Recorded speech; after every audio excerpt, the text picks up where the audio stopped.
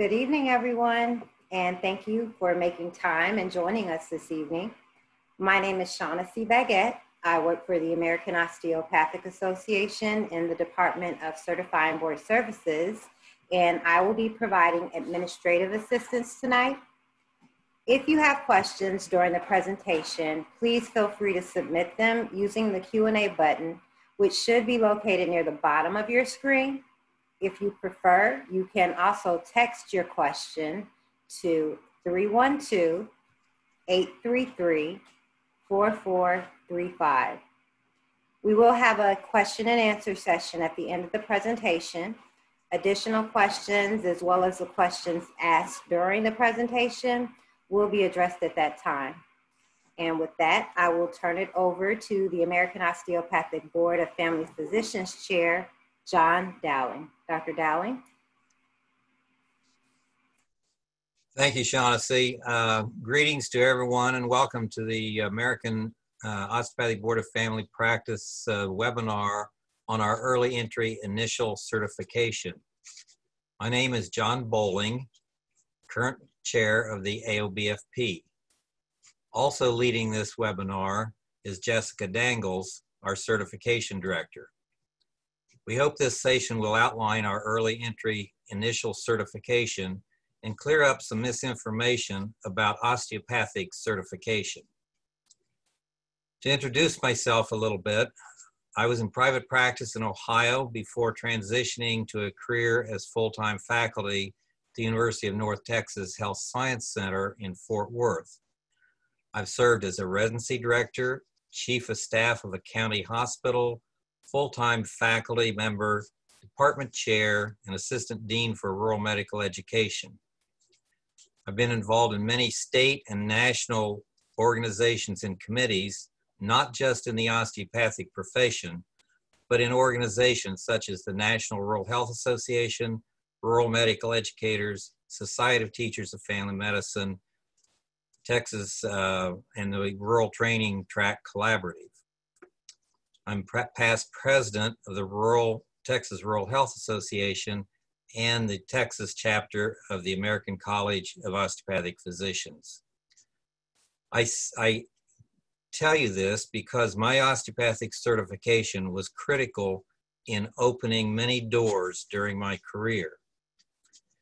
Before I turn it over to Jessica to walk us through the process of EEIC, I would like to take a few minutes to outline the organizational makeup of the AOBFP and the osteopathic certification process.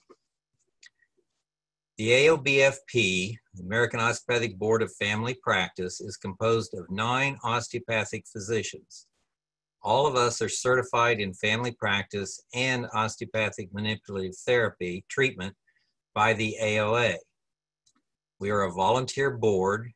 We receive no salary for our work and spend many hours of our personal time assuring that AOA/AOBFP certification is rigorous, clinically relevant, and affordable. All the board members are currently in active clinical practice and/or involved in medical education.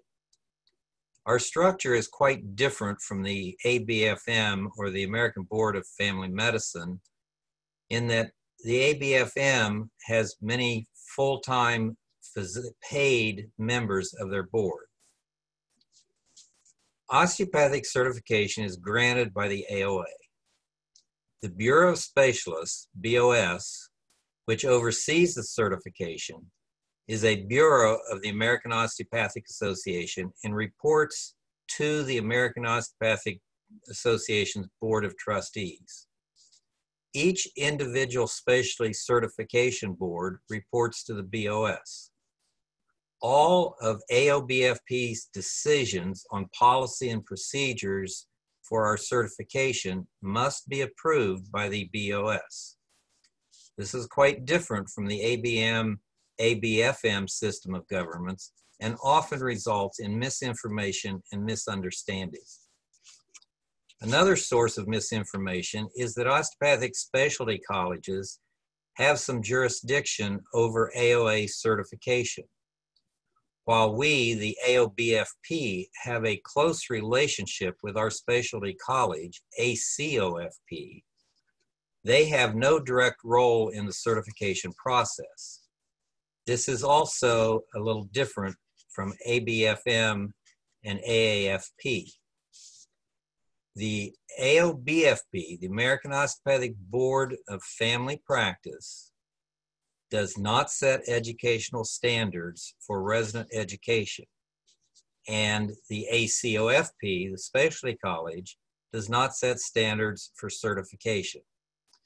So for you program directors and residents that are on the call tonight, all inquiries regarding certification should be addressed to the AOBFP, and all inquiries regarding residency requirements and policies should be directed to ACOFP. Misinformation floats around about bias against AOA certification.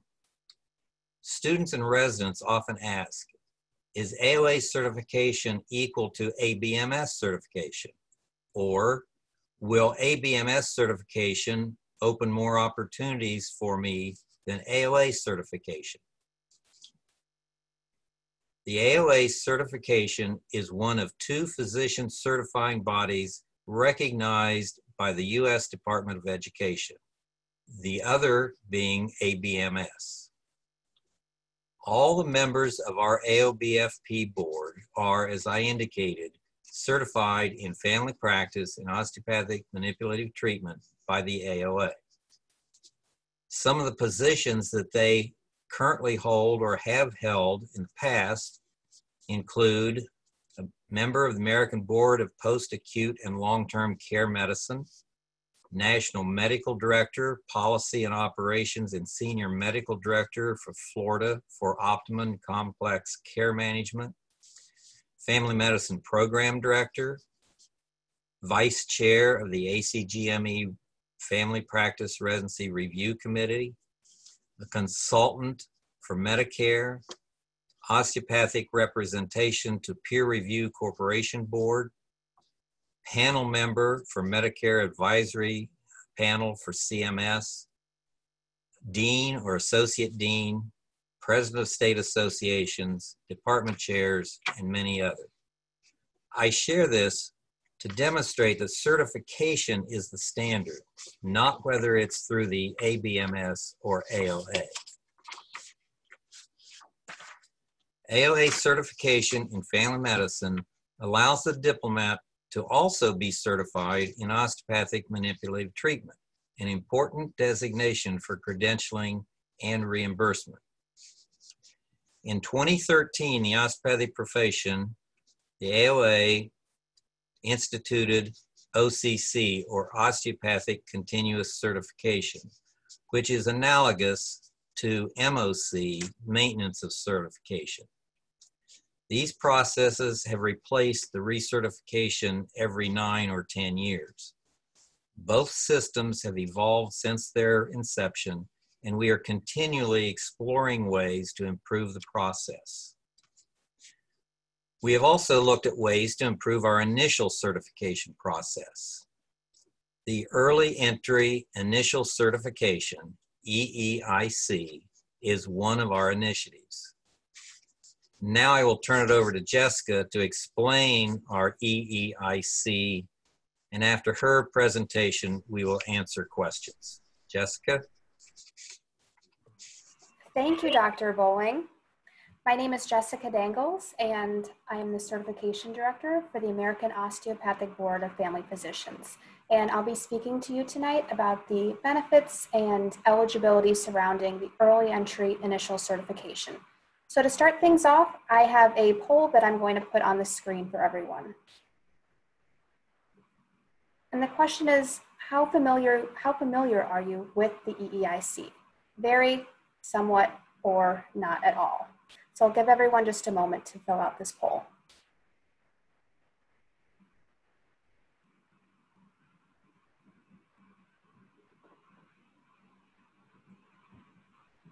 Okay, and can we show the poll results?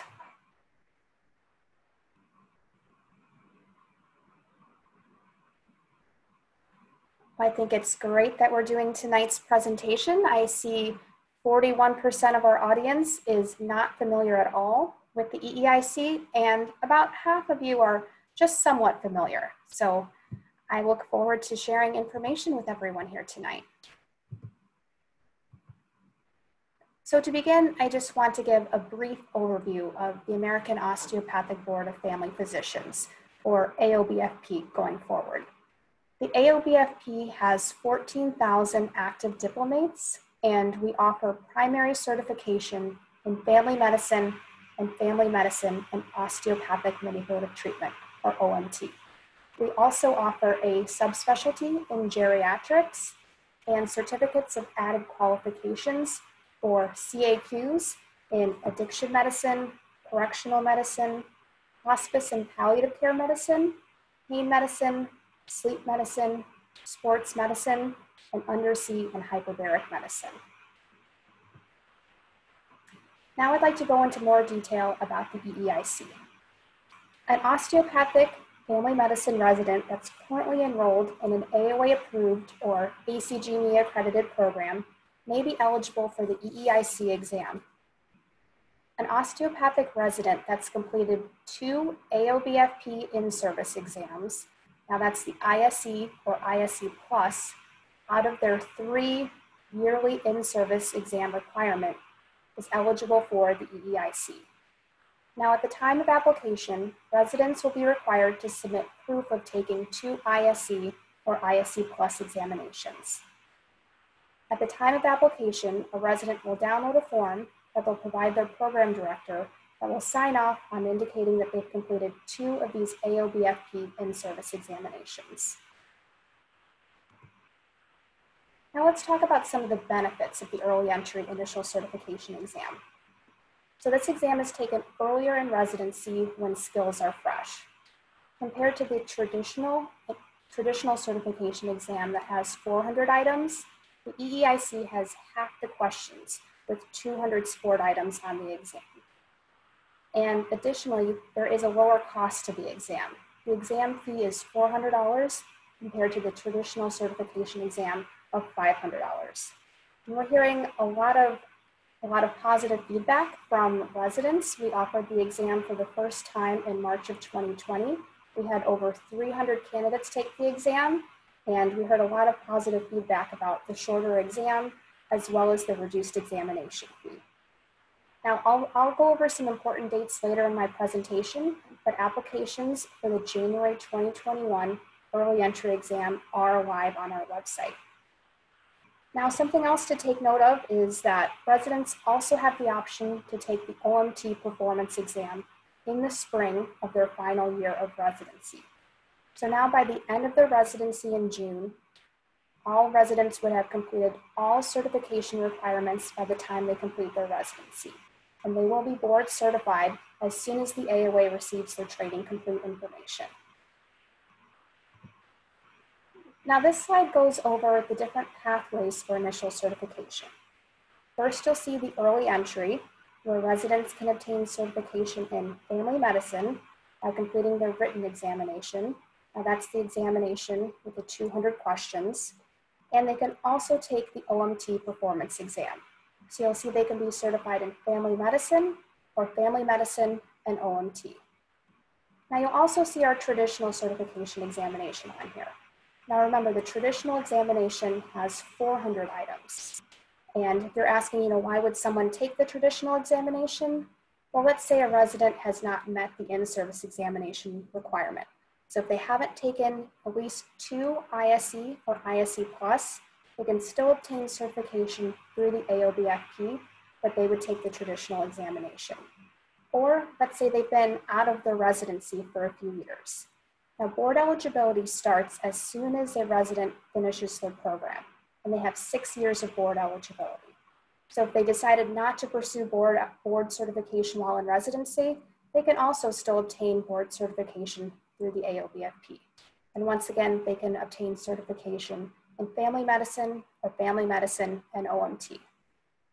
Now, with either pathway, if a physician chooses not to get certified in OMT and only pursue certification in family medicine, they can come back at any time and take and pass that OMT performance examination to obtain certification in family medicine and OMT. That it's always an option. Examination dates for 2021 are now live, as are the applications for the early entry examination. The early entry examination will be offered January 16th through the 30th of 2021. As I said earlier, the applications are now live on our website, and we encourage all applicants to apply by October 31st of 2020 to avoid any late fees. The final deadline for early entry is December 15th of 2020, and at that time, a $100 late fee will apply. Now, when a resident goes in to apply, they'll be asked to supply payment at the time of application, and there will be a form they need to download and give to their program director to sign off on completion of 2 of those in-service examinations. Now, our next scheduled OMT performance examination is currently scheduled for March 18th through the 21st of 2021. That exam is held in conjunction with the ACOP Spring Conference. We also hold the exam in the fall in conjunction with OBED. Now, we are mindful of any travel restrictions that may take place in the Spring 2021 administration, and we are working closely with the college to determine if any exam postponement would take place. And we also have the traditional certification exam, which is April 5th to 18th of 2021. I would encourage everyone to monitor our website for future examination dates, or if you're interested in pursuing a certification in a CAQ or subspecialty once you've obtained your primary certification. And now I'll turn it over to Dr. Bowling for some final remarks on certification.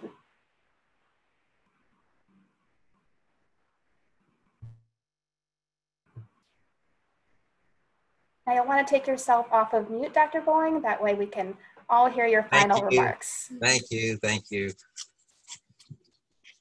In summary, certification is essentially mandatory in our current credentialing and employment environment. For residents on this webinar, you can take either the AOBFP or the ABFM or both in-service exams. As we explained, you must take the osteopathic in-service exam, the ISE or ISE Plus, in order to qualify for AOBFP early entry. For you program directors that are on the call tonight, we hope that you will discuss all options and dispel any misinformation and provide your residents the pathway of their choice. Our EEIC has been developed to facilitate the certification process and the entry into OCC. We are continuing to work with the AOA to develop specific OCC requirements and OCC costs for those who choose EEIC. Whether you come in through the traditional or the EEIC, you are still eligible to jump into OCC. We're hoping that the EEIC, the early entry, will provide some advantages and speed up your pathway to become certified. So thank you, and I'll turn it back to Jessica to monitor questions. Yes, we'll take questions from Shaughnessy, and if you do have questions, if you're already board certified and you have questions regarding your account or your OCC, we do have our email address on there. So if you want to send us an email, if you have questions about your specific board certification, you can certainly look into that. But Shaughnessy, looking forward to a Q&A. And Shaughnessy, we've got you on mute as well. Thank you to Jessica and Dr. Bowling. It was a very informative webinar. However, we do have some questions. And the first question up is, does the written test for the family medicine exam have the exact same questions as the written test for the family medicine OMT written exam? So there's not a written OMT exam. The question might be, are the questions the same for the traditional exam versus the early entry? And I can speak to that, and I can say that they both follow the same test blueprint. So the table of specifications or test blueprint would not change in terms of the content categories or percentages of items on the exam. In terms of a written OMT exam, that's not something that's currently in place. So the OMT exam involves answering questions on site for a case that's presented to you and then doing a hands-on demonstration. But there isn't a full-on written exam for OMT. And this is Jeannie James, and I'm the Senior Vice President of Certifying Board Services. And just to piggyback on what Jessica shared, there might be some confusion. The written exam is the same whether or not you are choosing to also get certified in OMT. So the cognitive piece is the same. What the variation is that with OMT, you take the hands-on practical exam. So that might add some further clarity. Correct. I think that's likely what that was. Yes. And if I could make one more comment there are questions on both written exams that address osteopathic principles and practice content. So even if you are getting certified in family practice alone, you still are going to have some questions on the written exam referable to what we call OPP, or Osteopathic Principles and Practice. The OMT certification is our performance exam, which consists of demonstrating competence in treating 3 cases during your it's an OSCE type format where you move from station to station and are evaluated. That's the test that we give for the OMT certification. Very well said, Dr. Bowling. Shaughnessy, could you provide us the next question? Yes, the next question is, do you have to pass the ISE or ISE Plus exams, or you just need to have taken them? Your program director will need to sign off that you successfully completed the examinations. We're not looking for any kind of score or any copy of exam results, nothing like that. We are looking for successfully completed 2 ISE or ISE Plus. And remember, the program director will be signing off on this for you. And if I may expand on that a little bit, the in-service exams were designed and are given for formative evaluation by the program directors. It gives the program directors a way to assess the progression of the resident through the residency curriculum. There's no cut score, there's no pass-fail that one has to obtain. It's a formative exam. Once you take the certification exam, though, there is a cut score there. So it's as Jessica said, the program director has to sign off that the resident has taken 2 of the ISE, the osteopathic in-service exams, and completed them. But it's a formative examination. And since we're talking about ISEs, I'll jump down a little bit. We have a question that says, can you clarify the in-service exam requirements? Does it have to be osteopathic only? Yes, the in-service examination requirement to be eligible to take early entry is the AOBFP in-service exam, produced and administered by the ACOFP. That's the official name, and that is the in-service exam or in-service exam plus, and that is an osteopathic in-service exam. Where is the location for the January 16th exam? Is that at a predetermined location or anywhere Prometric is? That exam will be administered with Pearson VUE as the testing vendor, and we are currently offering a hybrid testing model of testing centers and remote. So this exam will likely be through the Pearson VUE OnView system, which is a remote proctored platform. So the same security of a testing center, but the flexibility to test at home and test at any time during the provided testing window. The Pearson VUE will be our provider. And how long will it take for the results of the early exam, the early entry exam? I'll let Jeannie speak to I that. can speak to that. You know, just as Jessica was speaking to our advancement with remote proctoring, leveraging technology to move into remote proctoring, and this not only because of the pandemic, we were already investigating that, we were just accelerated. The other thing is we're looking at how do we get our scores out. There's a lot of innovation happening in the AOA Certifying Board Services. I joined the team last September and I have the privilege of working with Dr. Bowling and Jessica and the AOBFP board. And one of the things that was a concern was we had a resolution, if you will, that said that the candidates would receive their scores in 8 weeks. Well, we have instituted a a streamlined scoring process that is going to shave 3 to 5 weeks off that process. You know, we anticipate you'd have your results in 2 to 3 weeks. Thank you. The next question is, what study material should I use to study for the written exam? That's a question that we have a pretty standard answer for, and we can't recommend or endorse any study course or study materials. We do have the test blueprint available on our website, which indicates the content categories and percentages. I would encourage anyone to reach out to their specialty college or state society, but we as a certifying body cannot recommend or endorse any type of prep materials or study courses. We have a question asking if allopathic residents will be eligible to take the exams. I can take that.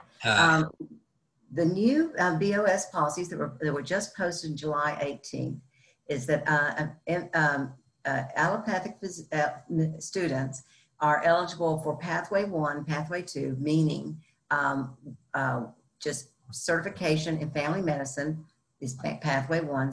The Pathway 2 is certification in family medicine with OMT.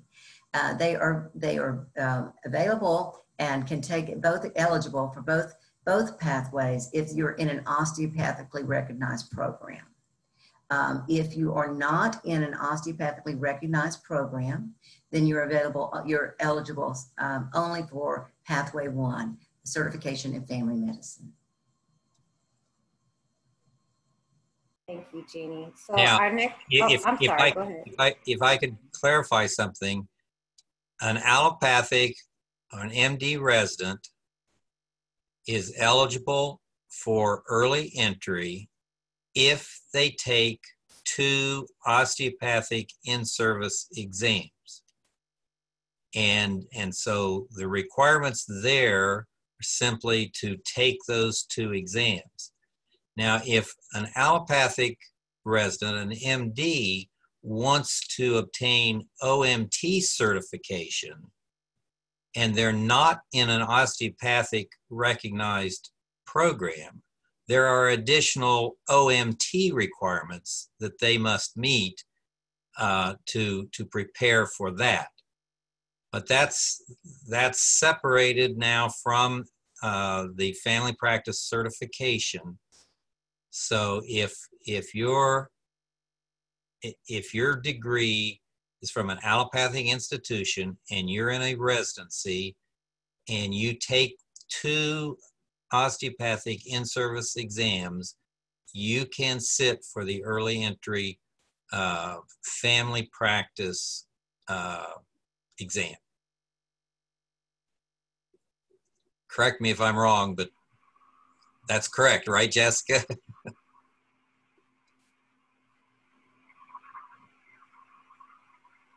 Yes, that's correct. We will be having more detailed information in terms of what that requirement would be if we have an MD that is interested in pursuing early entry certification. So our next question is, will 2 separate certificates be issued for a resident pursuing family medicine and OMM? There are concerns about delays in physicians being notified if they have passed their exam. Will a pass be given for each exam? Yes. So for example, the early entry candidates that took the exam in March of 2020, they have already been processed to receive a family medicine certificate only. And those physicians that will ultimately pursue OMT, they will receive then a family medicine certificate with OMT. So we wouldn't delay anyone receiving board certification in family medicine due to not having taken the OMT exam yet. So we'll get you certified as soon as you pass the exam and as soon as we receive your training complete information. Let me just clarify something to make sure there's no misunderstanding. The certification is not in OMM. The certification is in osteopathic manipulative treatment. This is a skill that is taught and learned in medical school and on into residency. Oftentimes, the reason I emphasize this is our specialty college, neuromusculoskeletal medicine, is a totally different certification, different residency, and OMM is sometimes blended and bleeds over between the two. So our certificate, if you choose to have certification in OMT, that's what the certificate will read, certification in osteopathic manipulative treatment. And just one other thing, because we're dealing with COVID and the pandemic, and there is obviously restraints on having the practical examination, the hands-on in-person. If you pass the early entry or the high stakes initial exam, you would get your certification, say, certified in family practice, osteopathic, AOBFP, family practice.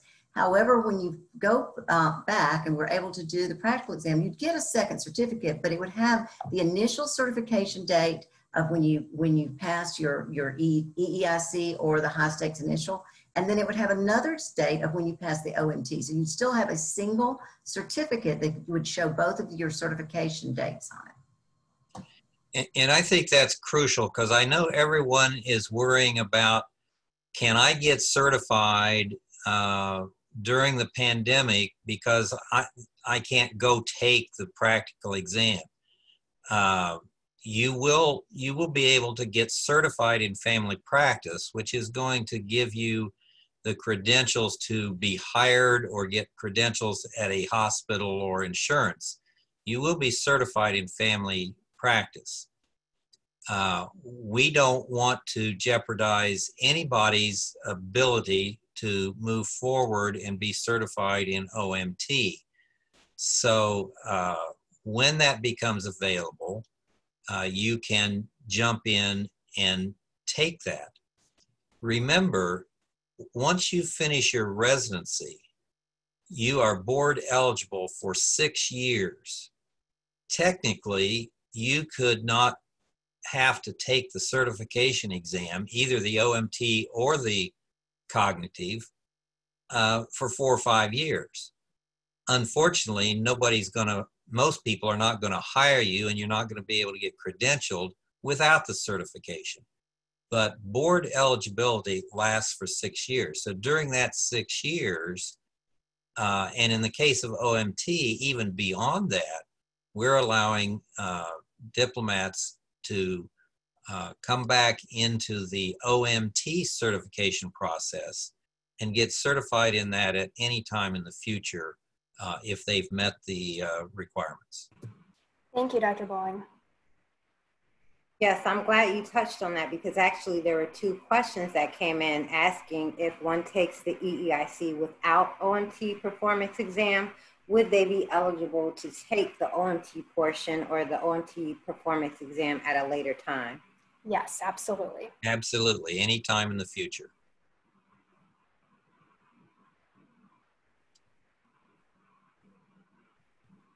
And you also touched on this, but I'll still ask the question. It says, Your slide says the certification will be in FM and OMT. Will this not change to FM and OMM?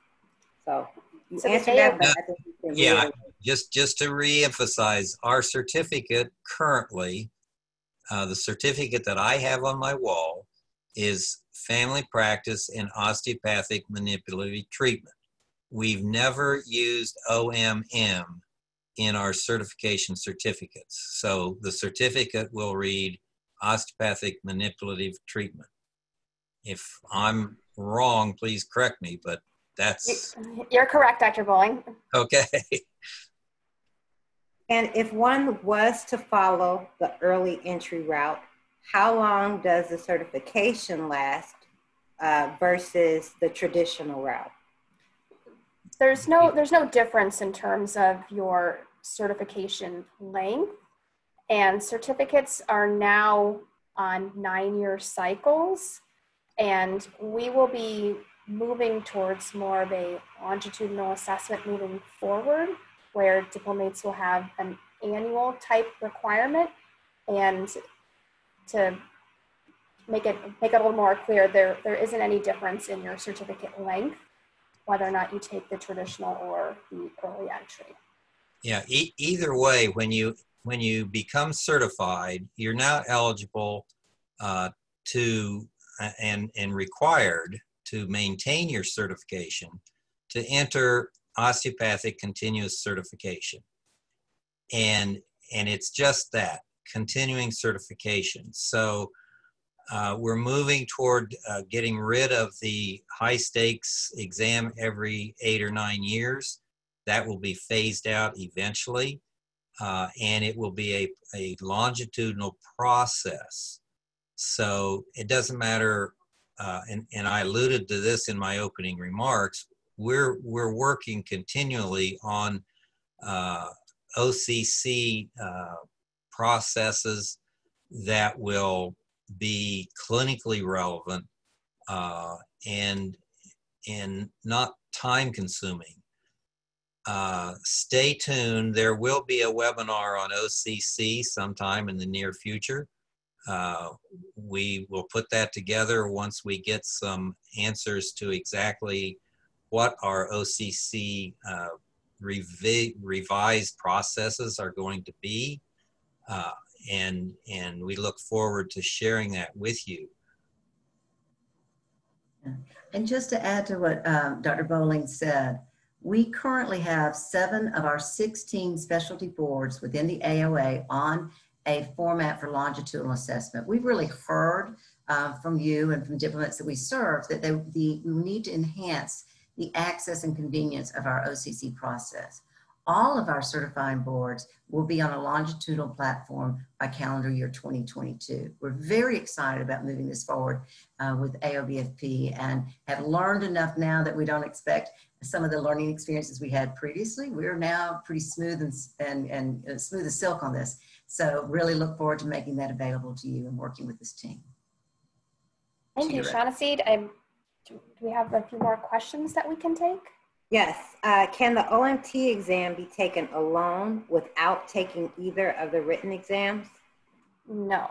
So you do need to have your primary board certification in family medicine. You cannot just get certified in OMT. But maybe what whoever asked that question may be alluding to, you have to have primary certification in family practice, but that certification could be through MD. If you are already certified through ABMS, ABFM, and want to be certified in OMM with the completion of certain educational requirements and certifying that you've had the training, then you will be permitted to take our certification in OMT. But you can't just, if you're not a graduate of a COCA accredited College of Osteopathic Medicine, then you can't just take the OMT exam without some additional requirements. The next question we have is the blueprint for the early exam similar to that of the traditional exam so that they can use the same study material for either exam? They are identical, and I would encourage everyone to go onto the AOBFP website. We just completed a full job task analysis, so we have updated testing blueprints for our exams. And it's the same testing blueprint for traditional as well as early entry and OCC. The same content domains, same percentages. This next question, again, I feel like Dr. Bowling alluded to it, but please feel free to expand. It is, what are the advantages or disadvantages of osteopathic versus allopathic board certification?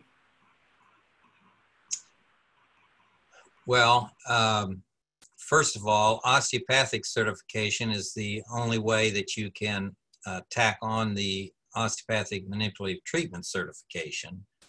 That has to be through our certifying board. Advantages, I would like to say rather disadvantages. I don't see any disadvantages to either pathway. For osteopathic students that have come through the training in osteopathic colleges, it's testing their osteopathic content that they have learned and sets us apart from the allopathic physician. So that advantage there is in my view, an advantage. But what I tried to say in my opening remarks is that while there are people out there that are telling residents that the osteopathic certification will put them at a disadvantage, I strongly disagree with that. And I don't see that's, I tried to point that out by the organizations and the positions that our physicians have held and are holding with their osteopathic certification. So I don't see any disadvantages. Is there still bias out there? Yes. Is there misinformation? Yes. I urge program directors to give the correct information to your residents and allow your residents to choose the certification path of their choice. And if I could just add on to that a bit, Dr. Bowling, if you don't mind. One of the questions you're asking really is why osteopathic certification? And you know, your residents chose the osteopathic field for a reason.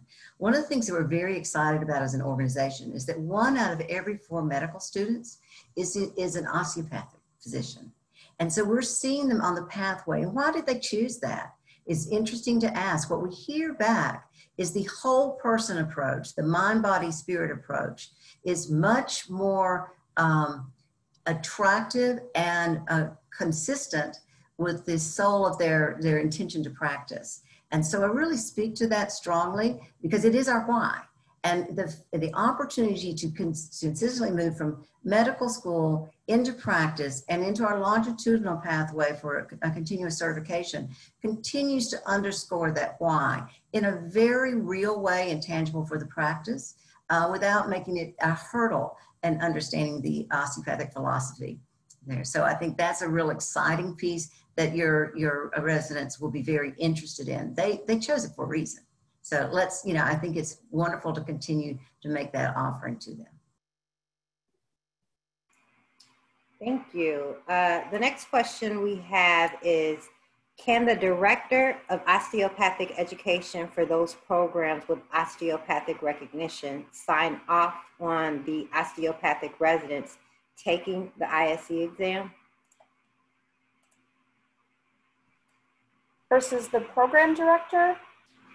I know the form asks for the program director, but if the program director is unable to do so, I think that would be fine as long as their title is indicated on the form that the residents would download and provide with their application.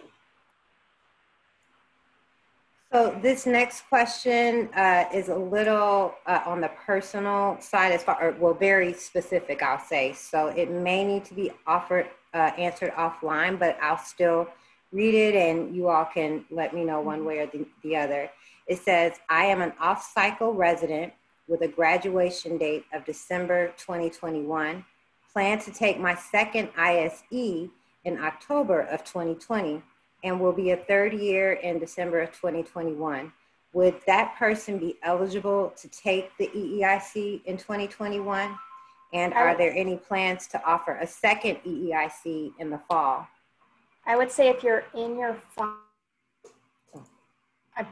I would say if you are in your final year of your family medicine program at the time of the examination, and you've taken 2 out of your 3 in-service exam requirements, then yes. I would say if there's any confusion about your application, I would say put that in your application or provide documentation from your program director. You will not receive your board certification until you are training complete. So if your colleagues are finishing in June and you're not finishing until several months later, you will not obtain your board certification until you are residency complete.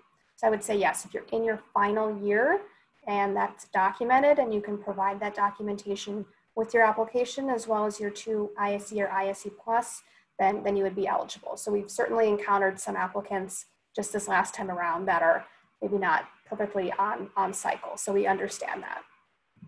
So to clarify, you have to be in your 3rd year at the time you take the exam, not when you apply. You can apply to take the exam as long as you're going to be in the 3rd year when you take the exam. Correct? Correct. And we say final year if you're in, a dual program and perhaps it is a 4-year program. You just need to be in that final year.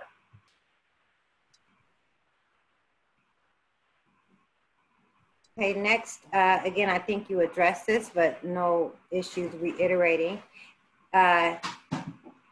If a DO resident decides to take the ABFM exam and wants to take the OMT practical, do they need to take the AOBFP cognitive exam as well to be certified in osteopathic family medicine and OMT?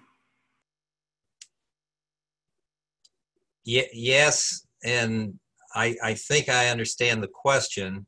If they want to be certified in osteopathic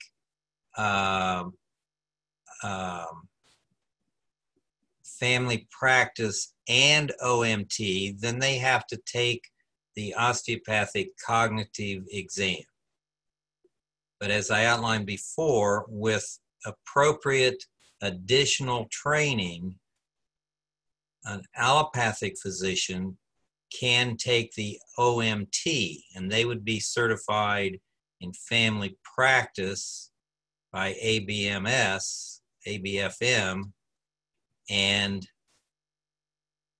OMT by us. Is that, I may be giving false information. Jessica, help me out here. I would say if someone is certified in family medicine by ABFM and wants to come over and be certified by the AOA in OMT, we do have a pathway for that that has not been made quite public yet in terms of how that will work. I would say stay tuned for more information on that. That is something that's in the works. I'm excited. We have a lot of interest from allopathic residents and candidates on OMT. I would say, if you have a specific situation, I would say email that to us and we can review that.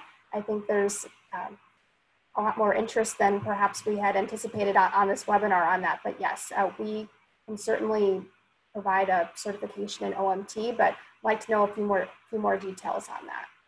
And just to make sure that you don't get tripped up, take 2 ISE osteopathic in-service exams and take the AOA AOBFP early entry certification And then there's no question, you definitely would be eligible for OMT certification.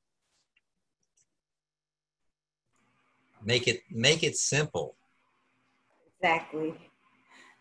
The next question we have is, hello, can you share with us what score is needed to pass the EEIC or how the scoring works?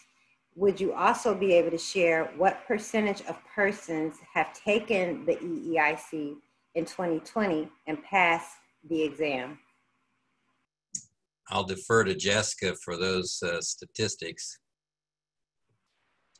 In terms of the pass point, we do have information on our website in terms of how the exam is scored. We don't release a specific cut score or pass point for that.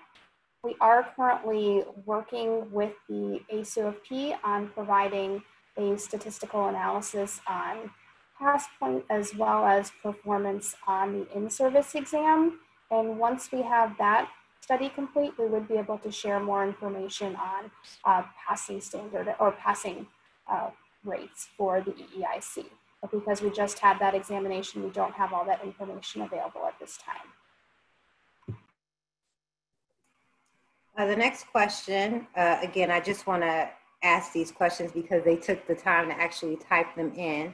It says, if I take the EEIC in 2021, but in the future, I decide to take the MD Family Medicine boards, would I be able to do so? I would say yes, we currently have 1,937 DOs who are dual certified. Yes, the answer is. And we would certainly defer to ABFM for the process that would have to be done. That would be their answer. But yes, it certainly can be done. Another question we have is the limit on OMT certification the same as for board certification? For example, 6 years post-residency.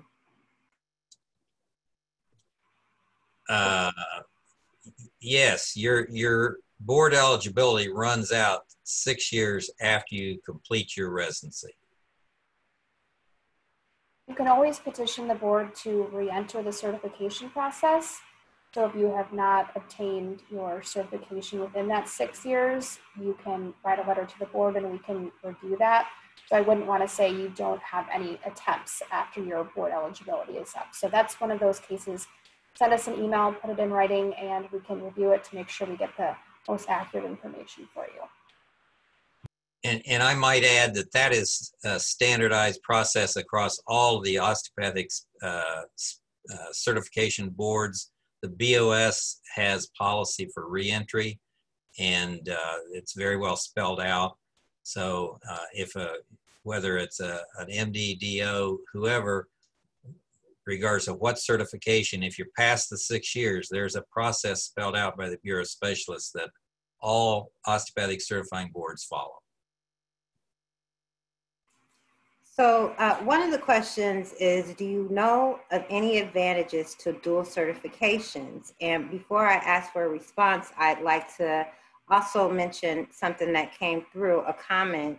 It says, as someone who works on one of the credential committees for United Healthcare, I can tell everyone firsthand that there is no discrimination of one board certification over the other, AOA or ABMS. They do see them as equivalent.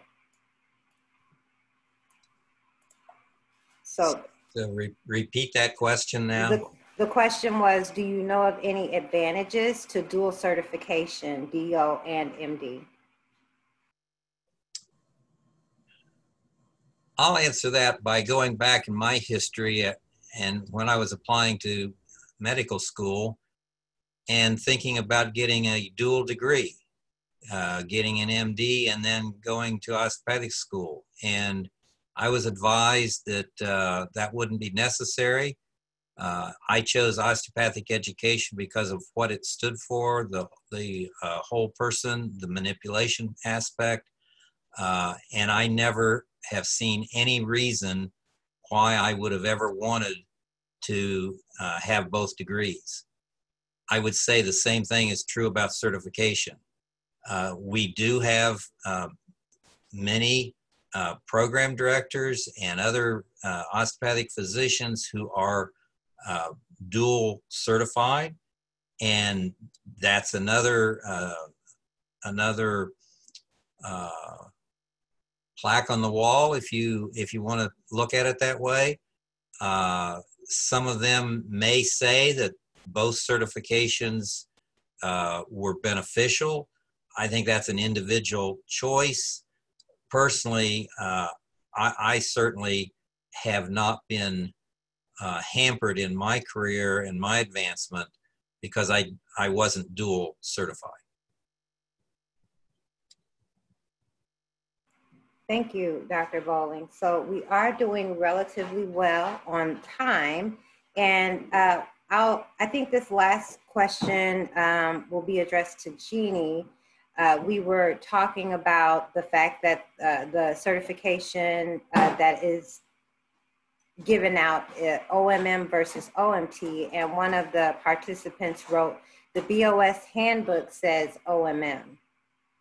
Absolutely. And it's great timing for that question because we had a meeting with our BOS just last week to address this editorial change.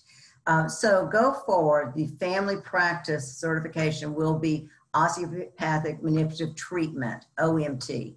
And that edit just has not been made in the BOS handbook since last Tuesday. Neuromuscular medicine, NMM, will continue to use OMM. And as Dr. Bowling said much more eloquently than myself, there is a differentiation. So this speaks, OMT speaks to more of what with the treatment that is specific to family practice.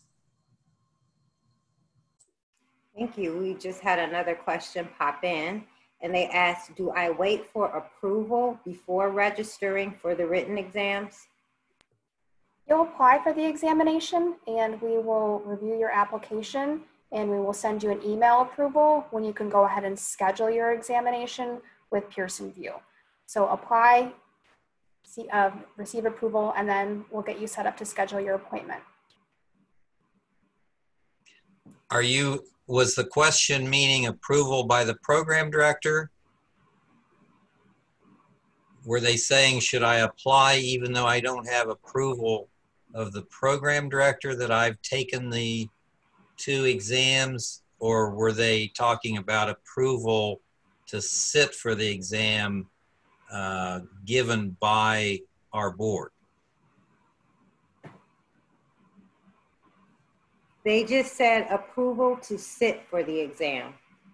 Okay, so yeah, apply and then they will be notified when they're approved. And how long does the approval process take once you submit your online application? The first deadline is October 31st, and the examination would not be until January. I would say you'd hear back if you applied by the first deadline by, I would say, early November, and you'd be able to schedule your examination at Pearson VUE. And you can always reach out to us with any questions. We're reviewing applications as they come through. So if something comes through and is missing the documentation or doesn't look right, we'll reach out to you and let you know. But staff is reviewing those on a daily basis.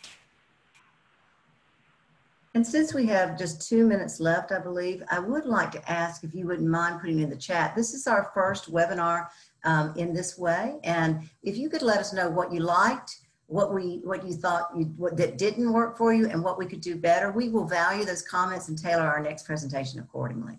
So appreciate you taking a second to put that into the chats for us.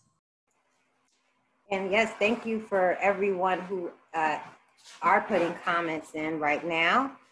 One other question, well actually there's 2, so we'll see if we can get them in. Does the EEIC allow a resident to work independently part-time during residency? Say that again. Does EEIC allow a resident to work independently part-time during residency? You're talking about moonlighting, I assume, the term. We don't have any jurisdiction over what the resident is or is not allowed to do during residency. That would be up to the program director, their program, whether or not the resident has a full independent license, and that has no bearing on whether they are scheduled for the EEIC or whatever. Going back to the traditional where residents took the exam in March or April during their last year of residency, they passed that. That really doesn't have any bearing on their license. They have obtained a license either through USMLE or MBOME, usually in the first year of residency. So that allows them to work independently as a physician, assuming that whoever they're wanting to work for credentials them and allows it. The old term, I don't know whether it's still used or not, but moonlighting is very common, weekends off, etc. Most programs allow, but that's entirely up to the residency program director, whether the resident is allowed to do that type of activity. And our getting us out of here question will be, is there a difference in time allotted for the EEIC and the traditional exam? Yes, the traditional examination is quite a bit longer. So that's the 8-hour exam with the lunch break in break structure. And the EEIC, because it's only 200 items, that's a 3.5-hour exam. So we do have that breakdown on our website, but just due to the number of questions, the timing of the exam is quite different. So thank you to everyone. These were great questions. We do have our email address on the final slide here, aobfp@osteopathic.org, and our phone number. So please don't hesitate to reach out to any of us, and thank you for spending your evening with us. Yes, thank you all for attending. It's been my pleasure to bring this information to you all.